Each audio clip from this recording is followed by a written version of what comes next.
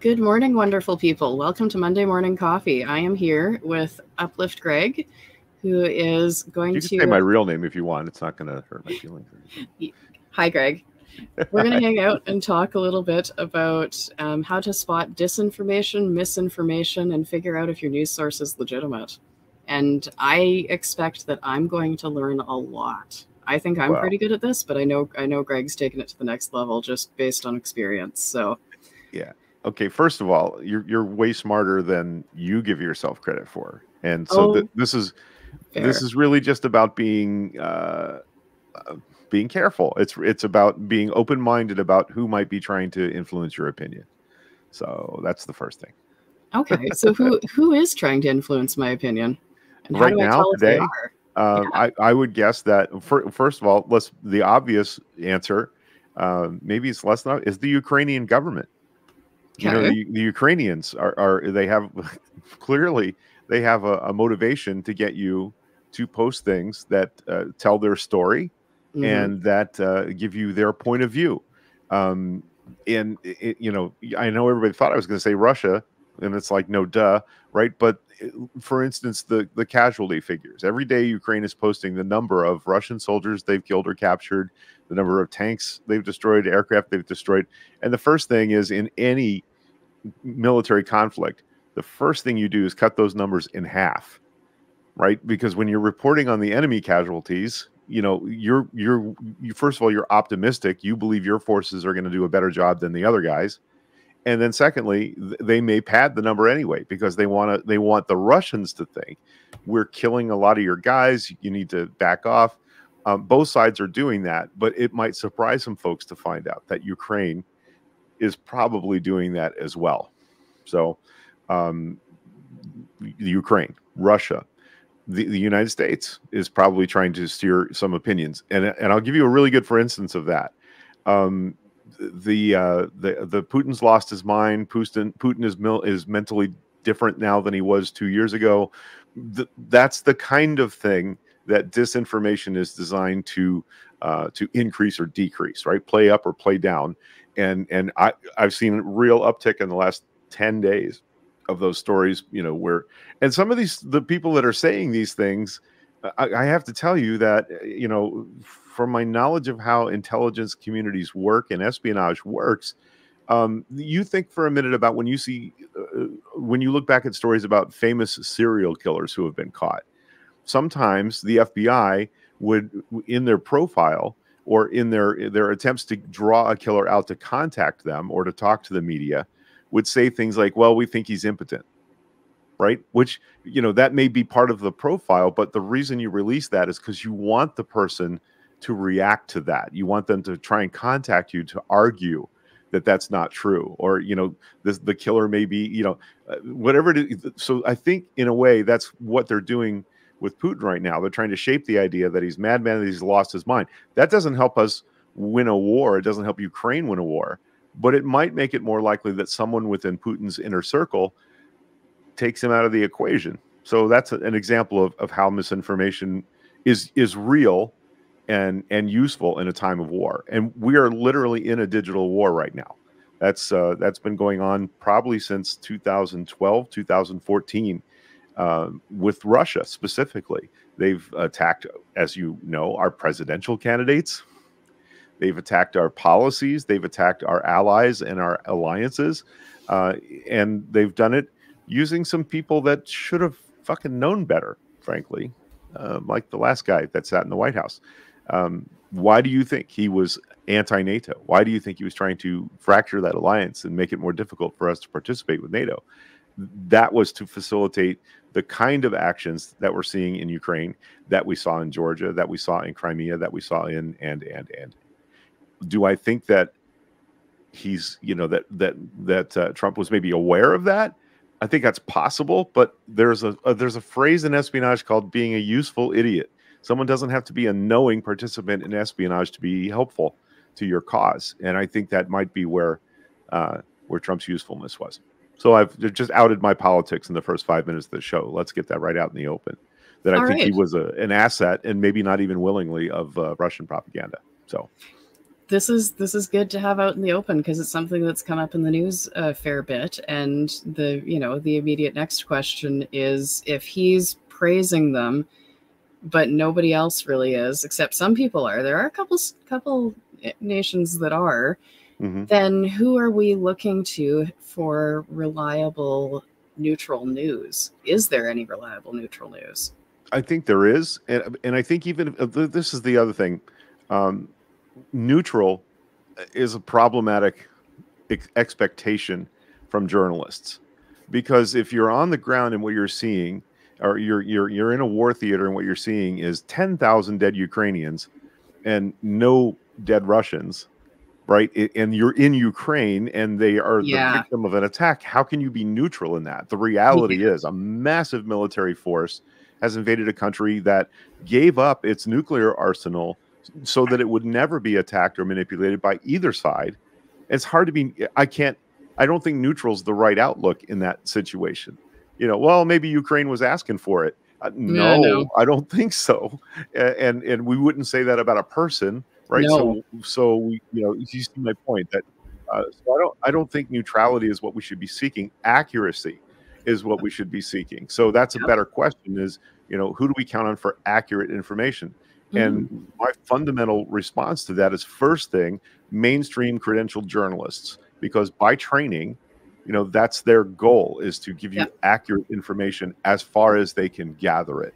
And I get tense shoulders. Oh, this is just the media. No, this is, when you turned on NBC News 2 weeks ago, or CNN, or any other reputable credentialed news agency 2-3 weeks ago, and they were telling you the number of military units that were lining up on the border of Ukraine, I really did hear some people in our political structure and in our media structure say, "Oh, it's just the media trying to start a war." No, that's not how this is working.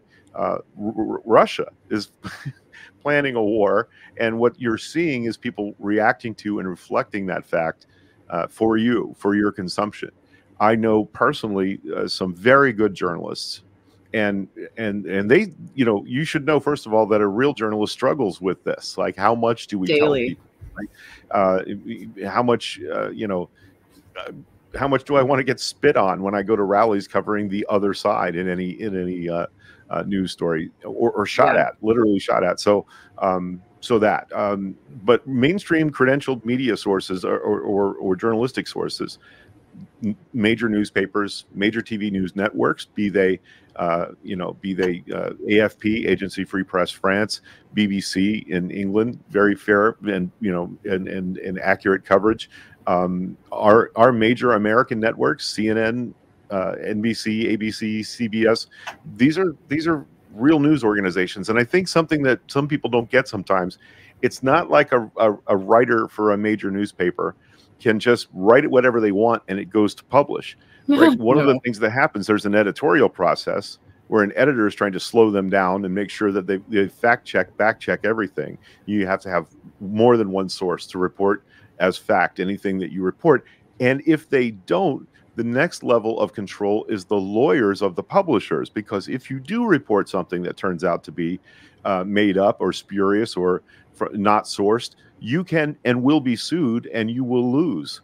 So lots of people's jobs are on the line. When you read something in a paper like the Washington Post, the New York Times, the Miami Herald, the Chicago Tribune, dare I say it, there's a fairly conservative newspaper in Canada that used to deliver the National Review. Post? No, National Post? Post, right? National Post, right? These are credentialed journalistic organizations, and they can be sued if they get it wrong. And we've seen TV news anchors in America lose their jobs over getting sucked into a story that was made to trip them up.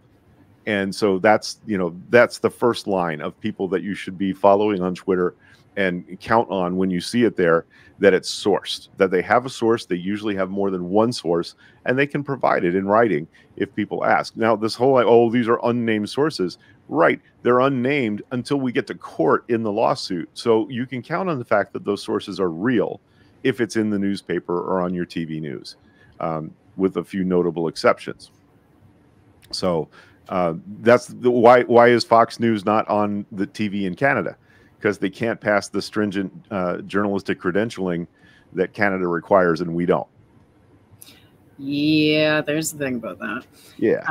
It's interesting that you're talking about sources and credentialing, because that is a very, very big deal, and protection of sources is also a very big deal. And you can, if you are telling your source that they're going to be anonymous unless you get dragged to court, you have to uphold that. And at least in Canada, back when I went to journalism school, there was some sort of legal precedent for keeping them anonymous. That's right.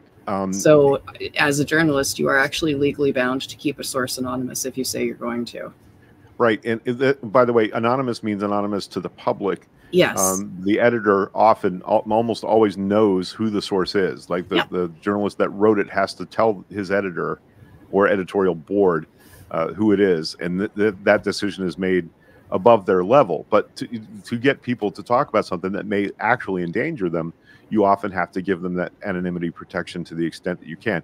Journalists here have been jailed over not revealing their sources in the past. That's a thing that really happens to journalists, and nobody wants to go sit in jail for 60 or 90 days. So, and it's for the duration, by the way. When a judge finds you in contempt for not revealing a source, there's no sentencing length there.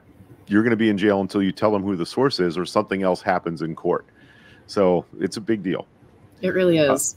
Now, as far as what happens in, what we would call new media or social media like Twitter, there's an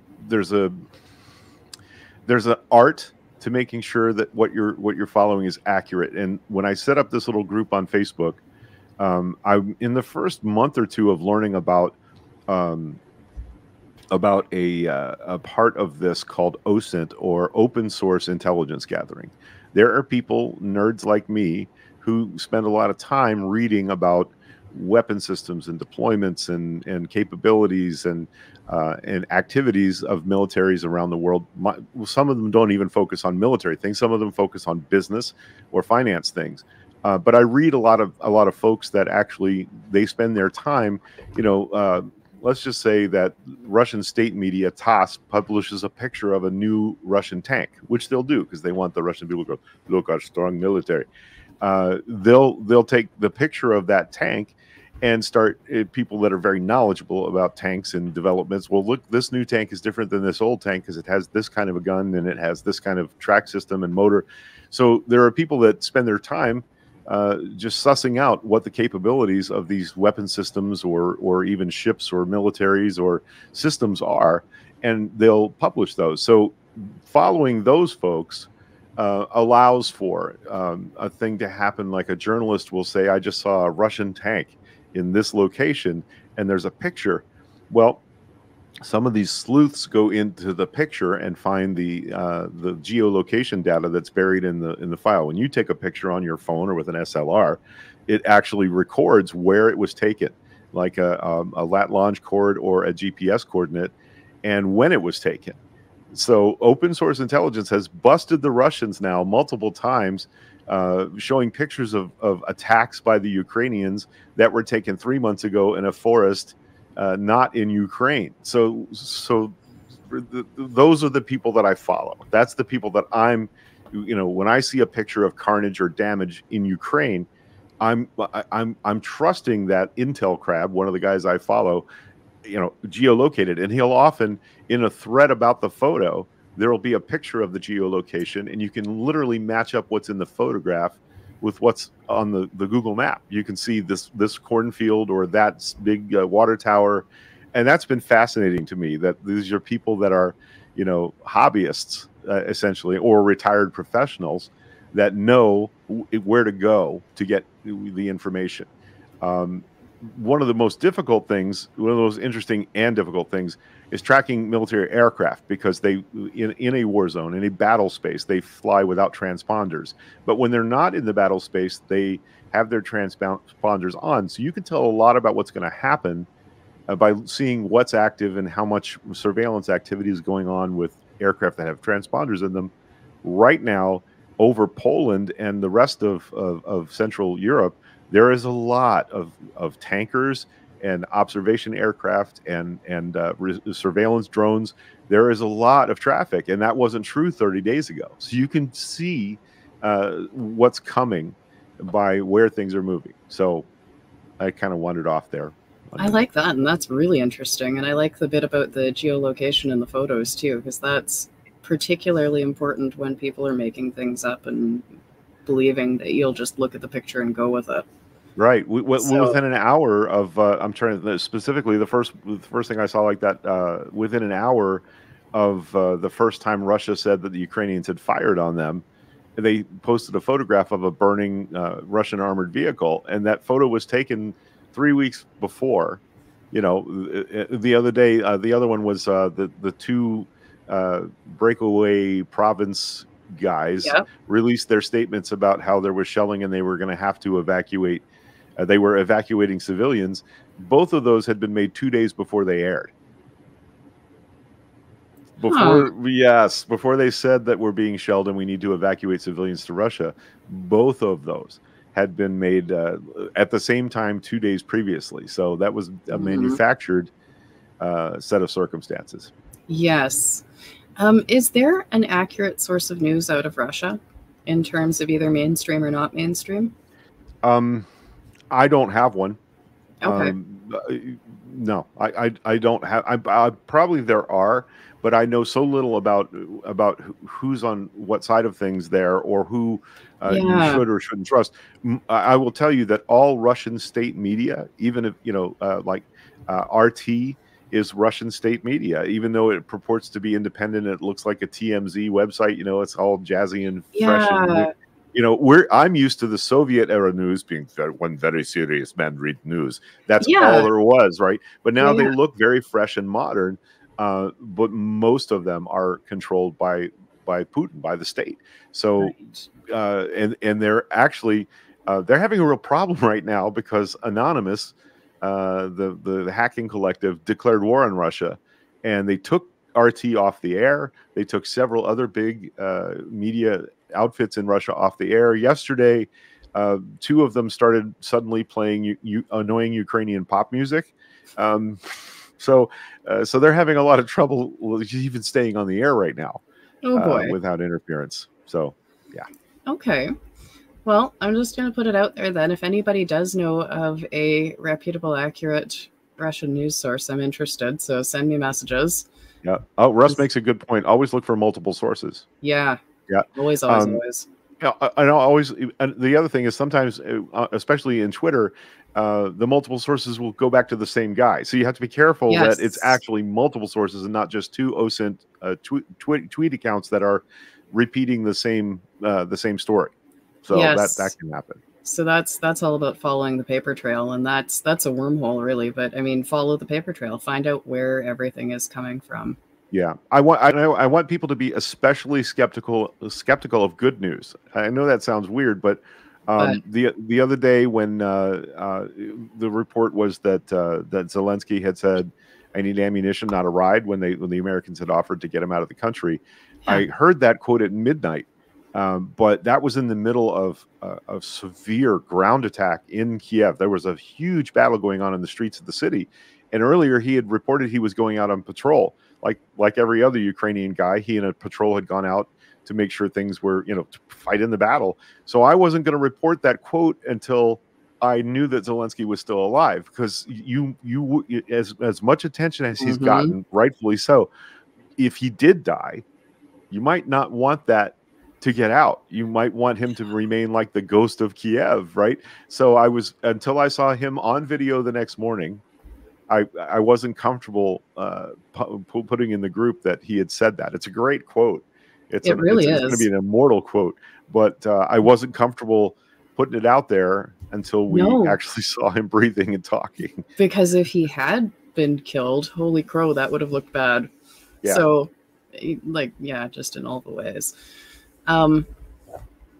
Okay, so let's say that I am on the social media, I'm hanging out, and there's a friend I know, I like, I trust, who is fairly intelligent, able to weed through things, posts a video that looks mostly legitimate, and I watch it, and I'm thinking, oh, geez, that's terrifying. And then I'm thinking, oh, hang on, am I sure? How do I know? How do I know if I'm looking at a video of war footage that isn't fabricated? Good question. And the first thing to do, and we all get one of don't look at the comments, because we're afraid of the things we're going to have to read through. But look at But the the comments. comments in the video that's posted are a really good first source. And I often, that's where I find something isn't right, by going through the comments. Not just somebody saying that's not what happened. Somebody will link, no, that's from 2014, and it happened during the first Kiev revolution. Right? There was a video that went around the other night that I was like, it was so shocking that I was ready to hit the share button. It was of a group of Ukrainians throwing Molotov cocktails at 2 armored vehicles in an urban environment. Like, I mean, they were raining fire on these 2 vehicles, and they'd already set 2 on fire. And I was like ready to share that because we knew there were Russian troops in armored personnel carriers in Kyiv. We knew Ukrainians had been building Molotov cocktails in a factory setting, and it looked immediate. But it was from 2014. It's from a documentary called Winter on Fire, from the first time this happened in Ukraine. So it's a thing that happened, but it's not a thing that was happening. And that's an important, right? That's important. And that's exactly the point Zester is making in the comments. Lots of war footage is being shared as news on Twitter, and Reuters fact checks on Twitter is great for parsing truth. So there are lots of sources. So if you don't see it repeated by a reputable news agency, or if you see them post in the comments, no, that's from 2014. So the comments are actually a really good source of debunking. But let's remember that debunking is not necessarily also innocent. Russia doesn't want you to know that they fired multiple launch rocket system attacks on the people of Kharkiv today and killed hundreds and dozens of civilians and injured hundreds. But they did, so they might say, oh, that's fake footage. That's something that Ukraine did to those people. It wasn't us. That's the fog of war. And we're not going to conquer all of that. And propagandists count on you not being able to absolutely verify things. So they hope you'll be paralyzed into not sharing, or you'll be sharing stuff that they can then later debunk themselves. They can plant the footage and then make you look like the idiot for having repeated that it was true. So that's challenging. Yeah, it's not as challenging as, say, I don't know, getting attacked and shot at by the Russian army, but it's pretty challenging. Yeah, I'd rather deal with fake news than getting attacked, but it's not easy. So, what are some things that you would watch for if you're looking at something and you're trying to figure out if somebody is manipulating you for an agenda? So whether you're looking at news, or whether you're in the social media, or whether you're in a chat room, what are the, say, top 3 things you'd look for, or 3 things that you notice or feel that says, hey, this is definitely manipulative? A post by a source that you follow that makes a specific claim that sounds compelling without any specific proof. A cruise missile just hit a kindergarten in Kharkiv with exclamation points. And without a link to footage of it or a news source. There are reporters on the ground in those places. There are journalists on the ground reporting, and you would think that Richard Engel from NBC, if he was in Mariupol and that happened, he would be working his way to the scene and talking to local officials to verify, right? Yeah. If it says local official says a kindergarten was bombed in Kharkiv, okay, that's better. But if it says local official Leonid, whatever last name the city's mayor says, now that's now we've got some momentum rolling towards verifiability, because then you can go to that mayor's Twitter account and see if they in fact have reported that or verified that. So that's one. Is the nature of the report itself can tell you a lot, right? When I'm posting in our group that something has happened, it's because I've seen footage of it happening, and people on the ground are also reporting it. This is a real thing. Earlier today, Russia seems to have accelerated into creating mass casualty situations, something they seem to be avoiding, and we weren't sure why. but they basically an MLRS is a multiple launch rocket system. It looks like a truck with a giant box on the back of it that launches a whole bunch of missiles outgoing, and they've had those since World War II. They were called Katyusha rocket launchers in World War II. They've obviously been modernized, but those, we have those too, MLRS. We used them in the Gulf War both times. Those rockets land with 250-pound explosive warheads and cause lots of damage over a really limited area.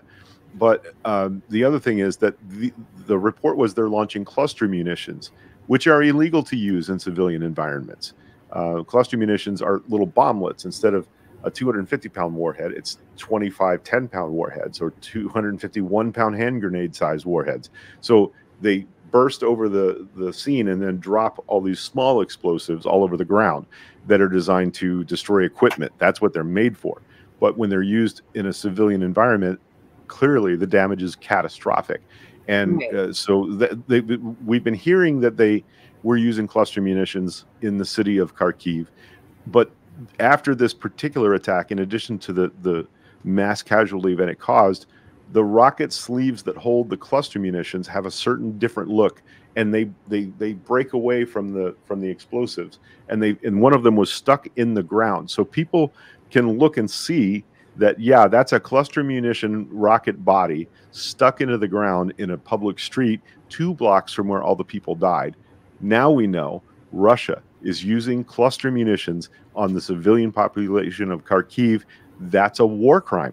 So that's how you verify these things. There's some things that analysts know that we don't. And I mean, there's the reason people are taking close-up pictures of these unexploded cluster munitions on the ground is because from the writing that's on them, it basically says, made in, this factory. You can tell where it came from. And so it's pretty clear. Now, what the Russians would say is, well, they bought all those rocket launchers from us, so it's actually the Ukrainians that are killing people in Kharkiv, and they will do that. They'll put the report that Ukrainians bombed Kharkiv today. That's why we have to go in and that's why we have to attack Ukraine, is because they're killing Russian-speaking people in eastern Ukraine. That's their whole basis for the war, right? Yeah. Yeah. Ugh, that's ugly. So did that answer the question? Really, that was sort of designed to unfold how you would, So I saw the attack itself and the results of that attack, and then immediately somebody posted a picture of the rocket body stuck in the ground. So it's clear that not only did they attack a Ukrainian civilian center, they did it with cluster munitions. That's a war crime, and that's going to be really important down the road if this turns out in such a way that's prosecutable. Yeah, definitely. So, okay, so one way to tell you're being manipulated is if the information you're being given is not sourced and not particularly specific. Right. Okay, so what's another, when you are being manipulated, how do you feel? Like what feeling do you recognize before you say, oh, hey, this is probably manipulation? Usually anger or elation, right? Okay. If something makes me very happy to hear or something makes me very angry to hear. Okay, so any like automatic extreme of emotion of, aha, or... Yes. Yeah, okay. Right. Well, the Ghost of Kiev story, are you familiar with this?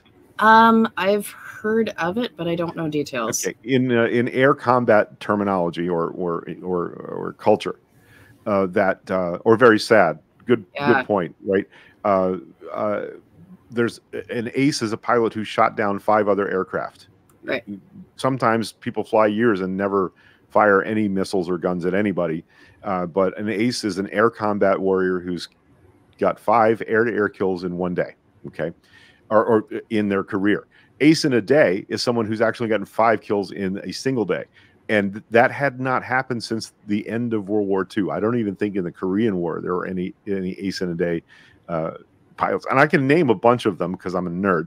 But there's apparently a pilot in the Ukrainian Air Force that became an ace in a day last week when Russia started sending in aircraft, a lot of aircraft. He or she shot down 5 enemy aircraft in one day. We don't know their name.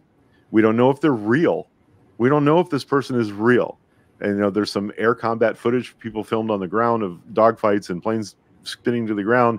But we won't know if that's true until after the war is over. And there's good reason for not releasing this pilot's name, because then what if somebody locates them? What if the Russians, yeah, they'd be targeted. Go after that airfield specifically because they want to, have a big propaganda victory of killing that person. So we won't know until months from now, maybe years from now, who that pilot was, if the story was even true, if they made it up out of whole cloth just to have a hero. There's a story about a famous Russian sniper, actually, who's from the Ukraine in the Soviet era in World War II, named Alexei Zaitsev. They made the movie Enemy at the Gates is loosely based on his story, but he was a young farm kid who learned to shoot when he was a kid and he killed 150 Germans through the scope of a sniper rifle. He was very real, but he became a heroic figure to other Russian soldiers. It became proof that the Germans weren't invincible, that their officers were vulnerable. And so I could see why the Ukrainians might want to make up a guy like the Ghost of Kiev. So that's it may be propaganda, but I swear I'm reposting every Ghost of Kiev meme I find. So that makes me feel good when they say, he shot down 5 Russian aircraft in one day. I'm like, that's exciting. That Ukrainians are actually doing some damage. So I told that story, but I told it with a very large grain of salt. This guy may or may not be real, but doesn't it feel good, right? And so now, Ghost of Kiev, it's scaring people. So yeah, okay. Well, this is all good to know. So if I'm looking at a picture of data, so let's say I'm not looking at an image of a tank burning in the street, but I'm looking at an image taken from, let's say, some official source. So maybe a photo or a screenshot. Let's go screenshots. A screenshot of a website, but without any kind of a source to it. So no URL, no real direction as to where it came from. And I kind of have my hunches that it's been photoshopped poorly. How can I, as a person who might not question that information, realize that I'm looking at something dodgy? I don't think people, the way you asked that question, question as a person that would never not know that they're probably being manipulated. So people that repost that, it's too late. they've already bought it. They've already bit the sausage on that. So source it. Source everything. Right. Yeah.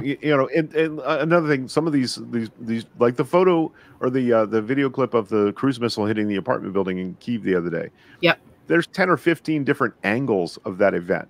Lots of people filmed that. That means that people all over the city from different angles saw the same thing happen. That, if there's more than one image of what you saw happening, that's a good indicator, right? That if they're concurrently reported and they appear to be from, just a different spot seeing the same thing. There was I posted this. We have a thread up on this in the group the other night. The first report from NBC News was flash ballistic missile shot down over Kiev. And ballistic missiles could be Scuds like were launched in the Iraq War or in the first Gulf War, in Desert Storm, Desert Shield. Gosh, we have to keep track of which Iraqi war we're talking about now. So they can be short, medium, or intercontinental ballistic missiles. It's a rocket that goes up and then comes down on the target with some sort of a warhead. So the first report was from NBC News, and it was that a ballistic missile had been shot down, intercepted over Kyiv. And the first thing that went through my mind is, I didn't know that the Ukrainians had any systems to shoot down ballistic missiles. Like our Patriot missile battery that we export to other places in the world, that's what it's for. But not thinking Ukraine had any of those, that's what made that story made me sit up for a second and go, what? And within an hour, what we found out, it was a very large Russian transport that was shot down. And when you started seeing more and more footage of the debris falling from the sky, as it was falling, it was rotating, and you could actually see the wing structure. You could see where the wings are. So that's not a ballistic missile. But when NBC News leads with that, right, it kicked off a whole bunch of people to go, how likely is that? Number one, that the Russians are launching ballistic missiles into the city of Kyiv. Number two, that the Ukrainians actually had something to shoot it down with, right? So that the skepticism often comes from knowledge of what systems are available and what they're capable of. Okay, so I have another manipulation question here. Some of the news that's come out in the last 24 hours has been from a bunch of countries, NATO and non-NATO countries, saying our citizens are welcome to go fight for the Ukrainian Foreign Legion. Right. That's been big news. So as a citizen, if I don't want to go fight for Ukraine, if I do, all right, great. If I don't, I feel like the publication of that news is trying to push people in a certain direction that they wouldn't normally. Like, I don't know, and this could just be me being completely new to the idea of war. But if I'm from a NATO country and my country says, yeah, you can totally go fight for their Foreign Legion, firstly, how is that not a declaration of war? And secondly, how are they not trying to manipulate me to do that by giving me permission? If I'm going to do it, I've already bought my plane ticket. I'm on my way over. I don't care what the government says. If the Ukrainians had not previously given you permission, you'd be turned away at the border. Hi, I'm an American and I want to come fight for your army. At the airport, they're going to put you back on a plane to wherever you came from. Okay. But Ukraine did, in fact, say that they will take citizens from any country that want to come and fight in defense of Ukraine. So that's number one, right? So is it a media manipulation? Well, it's a big deal for a country to do that. It's very unusual for a country to do that. Remember what a meal we made of the fact that the Taliban, had an American, one single American was captured, and think about what a story that was, right? Yeah. But I want to give you an example of what you're talking about, though, in a really positive context. Okay. When Great Britain was under attack by Germany in 1939, 1940, and it was really obvious that, before war was declared, when it was really obvious that Germany was going to widen the war, they were going to invade Poland. England's promise was that if Poland was invaded, they would declare war on Germany, and that's exactly what happened. But they knew for about 6 months that was going to happen. There were Americans and Canadians and probably South Africans and Australians who were not formally part of the United Kingdom's military structure, who wanted to go and be ready to defend England should Germany attack. So there were enough Americans, individual volunteers, that were welcomed into the United Kingdom, and they formed a special RAF squadron called Eagle Squadron that was all American pilots, and there were other squadrons that were filled up with pilots from other non-belligerent countries that just wanted to defend England. And they fought in the Battle of Britain and were part of the successful defense of England from German bombing raids. So that's a thing that's always happened. The Abraham Lincoln Brigade in the Spanish Civil War that were anti-fascists that went and fought on the side of the communists in the Spanish Civil War in the 1930s. So there's a long history of people being inspired by what they're seeing and wanting to go. And I don't know that you'll ever stop that. No, I wouldn't want to, but I feel strange that it's a thing that my government would have to give me permission to do. It's nice that they did. Right. But, well, it wouldn't be your government. It would be the Ukrainian government that would give you permission. Yeah, well, that's the thing, though, is that my government did give permission. Oh, they're saying if you apply for a visa, they're saying it's okay, you can go do it. And that's what I find kind of strange. Well, I don't think, I've been around a while, got some gray hair. I don't think I've ever seen a more black and white case for defending a country. Like this is a really bright black and white line between what's right and what's wrong. And I think folks are going to be inspired by that. And that includes the people that approve visas. They're no less inspired than us by what they're seeing, or angered by what they're seeing. So I can, these are at the end of the day human decisions. And I don't think that you're foreign. You guys have a foreign minister. Oh yeah. Or, yeah. Yep. So I don't think your foreign minister made that decision by themselves. I think they probably made that decision after consultation with the cabinet. Down here, that would be a cabinet level decision, not necessarily a legislative decision. So, is it manipulative? Sort of, but not necessarily for badness. But only use your powers for good. That's superhero motto. So, yeah. I'm finding the whole thing very interesting. All right. So what is something that we absolutely need to know about disinformation? Because that's a little bit different than, I'm thinking of something different than fake news. I'm thinking of somebody saying something and it gets passed around often enough with less questionable sources to the point where Right. people think that it's a thing. Right. Active measures. Right. Yeah. Well, we didn't talk for long before the show, but one of the things I mentioned is how eye-opening for me reading the Mueller report was.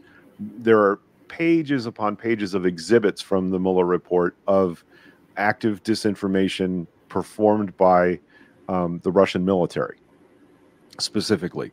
That I expected when I looked through those exhibits I would find a whole bunch of pro-Trump, anti-Hillary ads that were run on Facebook, or memes that were shared on Facebook, or groups of people that were working toward that goal on Facebook. But what I found instead was there were a whole bunch of pro Black Lives Matter posts, a whole bunch of pro the city of Missouri where they had the police shot that young man for jaywalking. And like there was just as much left-leaning propaganda posts and angering posts as there were right-leaning. And that's the point. The chess game isn't people. The statement Putin loves Trump is not accurate, right? The phrase Putin sees Trump winning as useful to his long-term goals is accurate. And so that's the thing, is that the chess game for Putin isn't that it would be bad if Biden won. It would be bad if America was unified. That's the goal here. The goal here is us disunified and hating each other and yelling at each other. And the same with European countries, the same with us and European countries. He wants us fractured because he understands that if we're all unified, I don't know, the ruble might crash and the stock market might not open and everybody would shut off the oil valves in their airspace, right? Or he might be personally sanctioned. Exactly what he's afraid of is what's happening today. And I would remind everybody that it's happening because we took a 4-year break from punishing Putin for anything. We took an 8-year break. And I have to go back to even to the Obama administration. When the Crimea was invaded, we didn't really do anything. There wasn't really a consensus that this was a bad thing. Why? I don't know. Those were Russian-speaking people, and he could have made a case that, that they need. It was pretty transparent to me because strategically, I can see why they would want the Sea of Azov and the ports and all that down there in Crimea. But we didn't do anything, and that was the Obama administration, and I have to say that. But the thing that I'm seeing happen right now is the people in the Biden administration at the highest level now that are making decisions about these sanctions and our actions, often many of them were people that were part of that administration before Trump that learned some valuable lessons, and they're not letting it happen again. Like the idea of releasing information to the American people almost in real time about what we knew. And I have to say, they were right about almost everything down to timing, as far as, no, he's building a force to invade Ukraine. It's not going to be a thing where he's only going to put troops in those 2 provinces. He's looking to take all of Ukraine. The American intelligence was believed by the people in the White House and disseminated by the people in the White House. Decisions were made that were much better. And I love that we learned some valuable lessons. We took a 4-year break from learning valuable lessons about believing Russians, and we got where we got. And I don't want anybody to forget that the phone call that got Donald Trump impeached the first time was the phone call where Zelensky said, "We're almost ready to buy more Stinger missiles, Mr. President." And Donald Trump said, "Well, do us a favor, though." And what he asked for was dirt on his political opponent, Joe Biden. He basically held him over a barrel and withheld that funding for months and months and months, and finally was pressured into giving that funding. And even then, in Congress, 53 of 54 Republicans voted not to give that funding to Ukraine. That's now, 3 years ago. What if all those weapons had been in place before now? Would Putin have still made the same calculation as far as the efficiency or wisdom of invading Ukraine. Let's not forget that we've been manipulated, that Yep. we have been controlled and manipulated by Russian propaganda at some pretty high levels for a pretty long time. So as a one individual, what can I do to make things better from a disinformation perspective? Just be vigilant about it. Make sure that the things you share are accurate, as accurate as you can. If you don't know, don't share it. You know, that maybe that's the best bellwether kind of attitude to take. I see this video. It seems important that people know, but is it accurate? You know, if you're not sharing accurate information, Satan wins. That's that's been my test. Yeah, Satan wins if we share inaccurate information. And I don't necessarily personify Satan as Putin. I don't think he's that important, or that Satan is real. But am I helping? Am I helping the enemy? And in this case, it's pretty clear to me who, and it should be to everybody, who the enemy is. Apparently, it's not, though. Some people are convinced that Putin's right. This is all about his rights to control his own territory. And I will remind people that there were southern states that said the same thing here in America in the 1860s. And no, that's not. It's not okay. Ukraine really is a country with its own culture and language and history. That's older than, by the way, than the history of Moscow. So, yeah.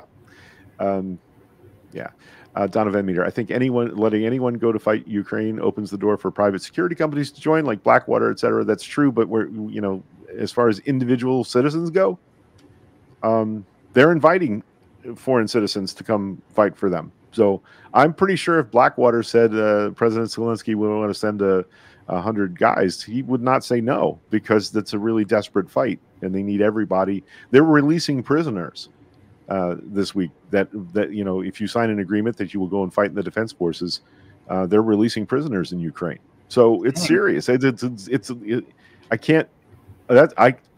a desperate fight. Even though it looks like Ukraine is winning right now, it is a desperate fight, and they do not have nearly as much guns and butter as the Russians have. So, well, that's something to keep in mind too, is that it is on the edge. Yeah, it's easy. We want to be optimistic, but we're not at the end of this. And Russia hasn't brought its A game. They haven't. They're fighting with one hand tied behind their back, and lots of analysts are wondering why that is. I think there's a squeamishness about mass civilian casualties, not because they're civilians, but because they're first cousins. They didn't have any compunction about bombing a shit ton of brown people in Syria or other places, and frankly, we're not exactly innocent of that either. But I think the hesitancy is that the generals that are leading this effort are old enough to have grown up in the Soviet era, and they've never seen the Ukrainian people as their enemy, right? In World War II, Ukraine was a battlefield that Soviet Union troops fought over, and lots of Ukrainians and Russians shed blood together in Ukraine in World War II. So I think it might be possible that some of the generals are dragging their feet, that some of the unit commanders are squeamish about shooting civilians or firing into a place they've been told to fire into. But I don't know how long that can last before those officers are removed and replaced with people that have no compunction about firing, large numbers of rockets into civilian centers. And by the way, Gerasimov, we think, was fired yesterday by Vladimir Putin, who was the chief of staff of the army. So, I think that may be a thing that's happening, that they're hardening their resolve. And they definitely have the capability, even without nuclear weapons, to kill hundreds of thousands of Ukrainian civilians. So, we're not even near the middle yet. So, well, that's frightening. Yeah, Zestra says Scott Hicks reported some of the Russian fighters were not aware they were going to war, but instead thought they were on an exercise. That's true. Those were mostly, my guess is, conscript troops. You can be, thumped over the head and dragged into the military in Russia. Usually when you're going to go into war, they make you sign a contract so that if you do die, they don't have to pay a pension for you or notify your family. And so some of these small units were literally not aware they were in Ukraine until stuff started bouncing off the outside of their vehicle, and surrendered immediately. or made the decision to surrender once they figured out they were being asked to fire on Ukrainians. So that's a problem. But the big, like the Guards tank armies and huge motorized infantry regiments, they are going to be much harder, and they will know. And those are the units that are now snaking their way into Ukraine and towards Kyiv. So I don't know. I'm not optimistic. I want to be, and sometimes I believe things because I want to be optimistic, and we all do. And that's how disinformation gets to you. Was there a question at the beginning of that? That's tough. Well, yeah, it was how can I, as an individual, combat disinformation, and I think he just kind of hit the nail on the head. We do have a tendency to want to be optimistic, and right. There's a balance. We want our beliefs reinforced. Yes. So if we're pessimistic information, see, I told you that was not going to be a good thing. Optimistic information, you know what I mean? So we want our our feeling reinforced. Okay. And we have to be careful of that. Question about, has anyone heard what's happening with all the protesters being arrested in Russia? And that brings to mind another question of, as a journalist, the responsibility to both show the protesters so that they are visible, so that somebody, is aware if they suddenly disappear. But do you show the protesters? Because if you show their faces, then everybody knows who they are. Yeah. That's a tough call, and I don't have a good answer for that. I know that a number of the analysts and people I'm following are literally in bunkers under Kyiv. You know what I mean? They're working. They go out for an hour or two and make observations, come back and get on the internet and report what they've seen. They're aware of protests all over the world. They're aware that thousands of Russians are being arrested. Combating the idea that attacking them is good. So I think that showing those protests is important to the people of Ukraine. I think it's important for mutual self-support. Like, it makes me very happy to know that Jacksonville, Florida, yesterday lit up their huge bridge in blue and yellow, as we did here on the Skyway Bridge. So, it reinforces that we're on the side of goodness. But one of the things that we're careful of in my group is we're not showing Russian POWs because their families could be punished. The Russian army may go punish their family because they surrendered. So we're being very careful not to show individual Russian soldiers who have been captured. We've seen them. You can go on Twitter and you can find a video of them saying exactly what was reported, right? But we're not reposting those videos and images because we don't want their families to be punished. That's a really good point. So then we do have to be careful about what we're sharing. And if we hear the stories are okay, but not the details. And if there's geolocation information and photos, I can assume that it exists in videos as well. Yep. Interviews. So, they've been interviewed, and the story I related was an NCO, a guy in his late 20s, who he wasn't informed. They just went on maneuvers, go this way, go that way, go this way, wait, go this way, and then all of a sudden, people started shooting at his vehicle, and they didn't have any idea why. They thought it might have been friendly fire at first. They thought somebody else might have accidentally fired at them, and then they figured out that no, Ukrainians are trying to kill us, and they all get out of the vehicle and put their hands up, like you would, right?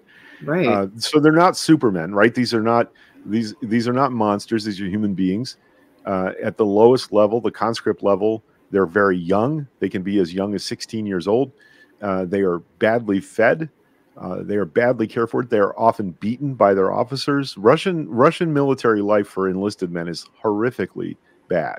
And, I can imagine once you do figure out you're in Ukraine, when you look around and you see all these people that are well-fed, that have electricity, that, are not being beaten by their officers, you might be tempted to just sneak off. And and we've seen that happen. But I think there are other units behind these that are much harder, much more attuned to it, much more ready for it. And it may be that, that these conscript units have been basically used to find the Ukrainian forces. Like you walk the young, inexperienced guy out through the minefield. Don't walk where he walked when he blows up, Yeah, the canary in the mine shaft. Yeah. That's, I think, essentially what they've been used for, which is horrific. Yeah. And I think Russian moms are going to be really, really mad about that. So I guess we'll see how it goes. So, yeah, wow. Want to give away some stuff? Yeah, let's give away some stuff. All right, we got a few people in the chat buffer here. I've got 5. I got 4. We're gonna have an acronym game, okay? Okay. And what I have to give away is, let me see. Can I show one of these on? Can I screen share? Yes, I can. The very first NFT that Corey made was a meme that I made for Schipul. And it was basically it was designed to be like propaganda posters for Schipul, the Schipul Charity Flying Circus. You know, make memes, do good, take naps is the motto. And he made 100 of these. He minted 100 of these. The very first NFT he ever made related to any of the projects that I've been involved in with him. And he made this NFT set of this image right there. And I have 4 of those to give away. There are only 100 of them ever made. It's not part of a verified collection or anything. It's just a thing. And I'm keeping the low number ones. I'm giving away from the middle set. I have number 1. And I think I gave Corey number 2, and so we're keeping the low mint number ones. But I've got 4 of those to give away for the people that come up with the correct answer to the acronym quiz. Okay, we're going to start with a really easy one. So if you have the answer correct, then we'll get your Wax wallet address, and I will ship these off to you today. The first one's super easy. Super easy. Okay. What does NATO stand for? NATO. NATO. And how much time are we giving people to answer? I don't know. Ooh, ooh. Whoa. I don't know. We'll give it a minute. Yeah, I don't see a lot of comments. That's the thing. Yeah. I'm going to give away no NFTs today. That's how this is going to go. So does anybody know how to use Google? Because I know how to use Google. Oh, there you go. Gail got it right. All right. Oh, Donna got it. Who got it? Oh, it's a tie, so I'm going to give away 2. Oh, cool. And we've got one in there from the love handles too. So the love handles. Oh yeah. I see it. Yep. All right. So I've got spares. It's good. Awesome. Okay. North Atlantic Treaty Organization, which is the organization of European countries and most of North American countries, that is a mutual protection pact to protect those countries from attack by what was the Soviet Union and what is now more and more Russia by itself and its few allies. It was the critical part of the treaty says that an attack on any one member state of NATO is an attack on all. And I use this one because Donna says she's got one already, so we're good. Oh yeah, she did get it wrong. She said North American Treaty Organization. That's not correct. Essentially, Putin is trying to make this about Ukraine's NATO membership, but it's not. But here's the thing: if Ukraine were to join NATO, he would not have the option of attacking them without consequence. And clearly, there's been consequence. But people are saying, why can't we put an air cap over Ukraine, no-fly zone over Ukraine? That would be an act of war. Because if a Russian plane shot down a Polish plane, or an American plane, or an English plane, or a French plane, or any of the other 27 member states, there would be a war between us and Russia, and that might end in a nuclear exchange. So that's a huge stopping point for both sides to get involved in a direct shooting war. So NATO is designed to act in the event of an attack on any of the countries that are member states, right? And good news, little countries like Poland and Lithuania and Latvia are now NATO members. And that means that if he were to attack them tomorrow, there would be a much wider war. And that's something he can't afford unless his plan is to use nuclear weapons, in which case, we don't want to go too far down that road. But NATO, North Atlantic Treaty Organization. Good job. All right. They get tougher from here. Oh, boy. All right. Yeah. As hard as that one was to get an answer on, let's see. The next acronym is, I'm going to put it in the comments too, GRU. And all of these, by the way, are related to the countries involved in the story in Ukraine. I know what a GRU is, but I don't know the long form. You mean a GRU like from Dungeons and Dragons? This is an acronym, though, so it's not that. Yeah. Oh, I know. Yeah, no, I'm gonna have to wait and see what everybody comes up with, because now I'm curious too.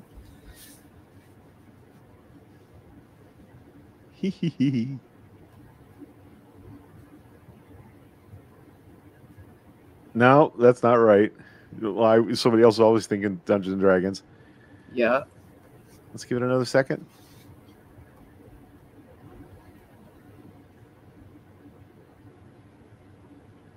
Okay. Oh, I'm gonna give an answer on this one. I guess it's the GRU is the Russian Military Intelligence Directorate.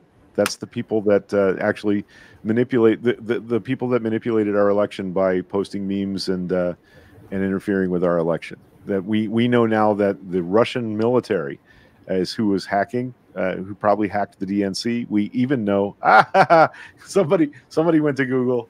Yep. Yeah, there you go. It's the Russian Military Intelligence Agency. It would be a equivalent to our Defense Intelligence Agency in the United States. So, yeah. And we, by the way, we knew in the Mueller report, we know exactly what desk they sat at. That's how well penetrated they were when we finally got around to looking. That we knew what office in St. Petersburg and what desk they each sat at when they were spending hours sending misinformation, disinformation related to our election process. Now looking back, that looks like an act of war. Actually, that there's an argument to be made that they, it was called election meddling, which is hilarious because meddling is not. It was an act of war. It would be like us stuffing ballot boxes in their elections, right? Yeah. Yeah. That's okay. Gosh, I thought that was. I don't know. I think I made this too hard. Yeah, let's go. VDV. VDV. Victor Yep. Delta Victor? Yep. Okay.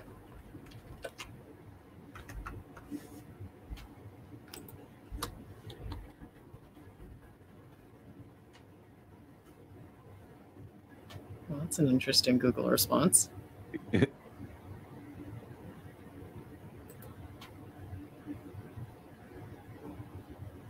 Воздушно Desantje Vosca Rossi. Mm-hmm. Airborne troops.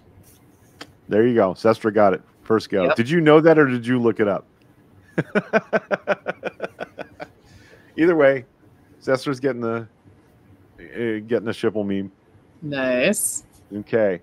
Last one. And it actually has it has NATO as the first part of it. Okay. NATO. Where'd it go? VJTF.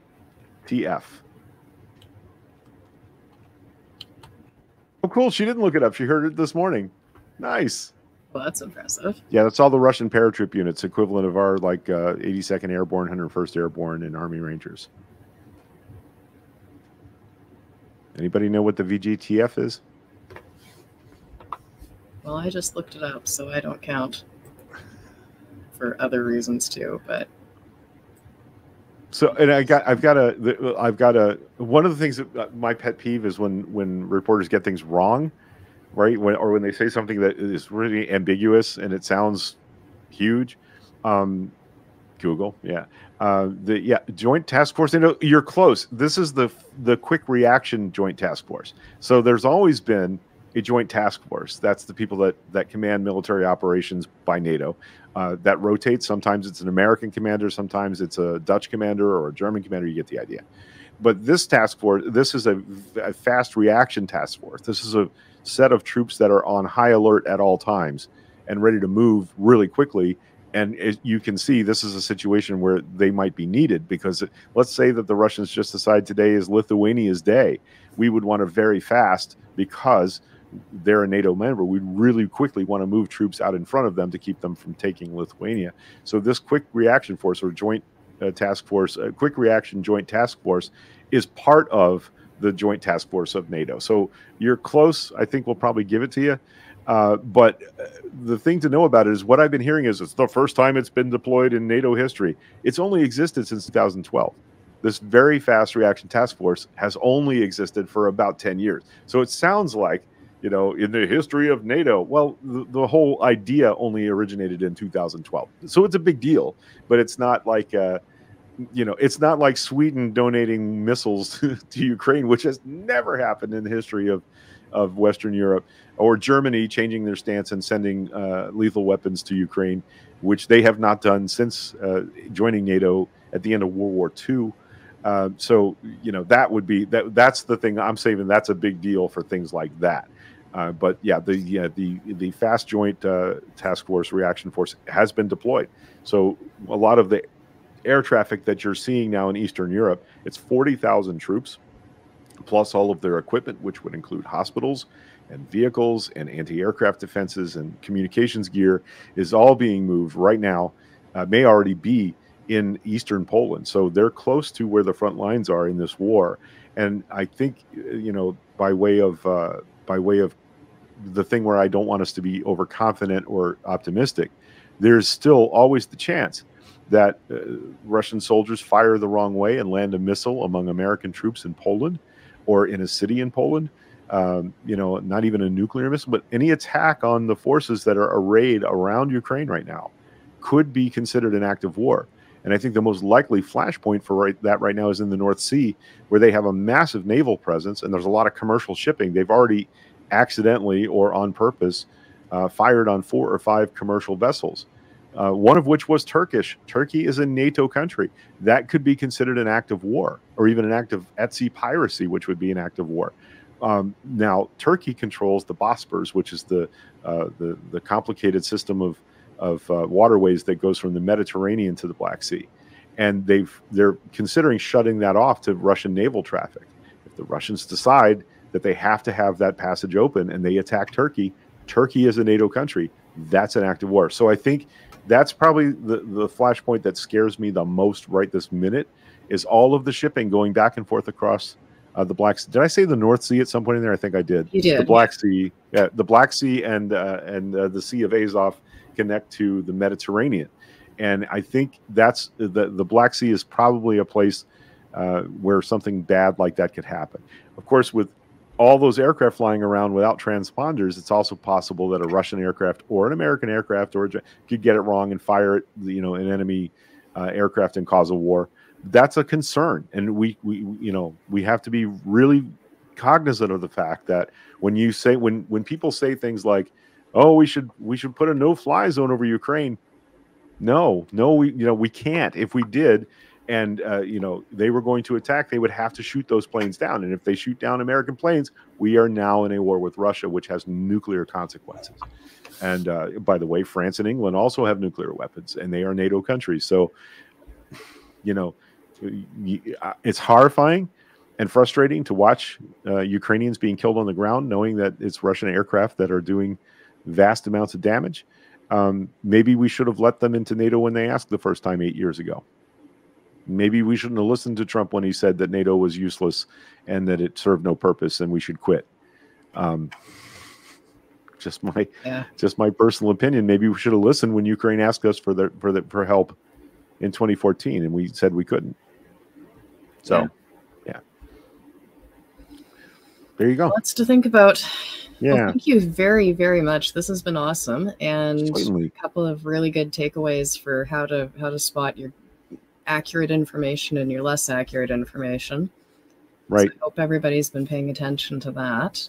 And listen, if you know me and I'm on your Facebook friends list, you can message me, and I won't tell you I know if I don't. I'll go look if you find something that you want to share that you think is suspect. Good. That's the first. That's a good answer. I don't know if this is real. Is this real? Good. That's a good question. It's the best question you can ask. So. Yep, absolutely. Yeah. All right.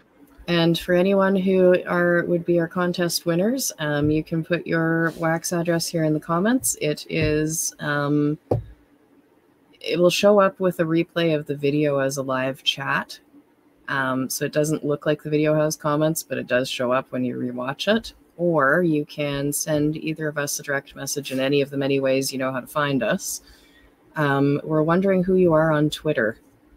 Can we share that information? Boom. There it is. Woohoo. So local Pasco. Excellent. And my profile picture on Twitter is me and Corey. So yeah, easy to find. Just click the profile picture. If you see me or Corey, you'll know you got the right account. Excellent. Excellent. And if anybody is trying to get in touch with Greg, you can also ask me. I have contact information. So, yeah. Awesome. And no, I'm not going to Ukraine to take up arms against the Russians. I'm grateful to I'm just fat and old, and I'd get in the way. So I'll stay over here and be smart. You're good at what you do over here. That's necessary too. Yeah. The last thing, I'm not an expert. I'm a well-read civilian. You know, I've never served in any capacity in military intelligence, but I've been paying attention for a very long time, and I'm connected to people that do. So if you know, my knowledge comes from people far more knowledgeable about this than me, and you know, I want to make sure I say that I'm not an expert, but I know some. So that's very much how I feel. Yeah. Glad to know you. And yeah, you too. By extension, all the people you know who influence. Yeah. Yeah, it's quite a circle we swim in, isn't it? Absolutely. Yeah. Absolutely. They all make me proud every day. It's wonderful. Okay, so with that dose of feel good, we're going to take off here. We'll see everybody. I'll see everybody tomorrow, and have a great rest of your whatever. It's Monday. Later.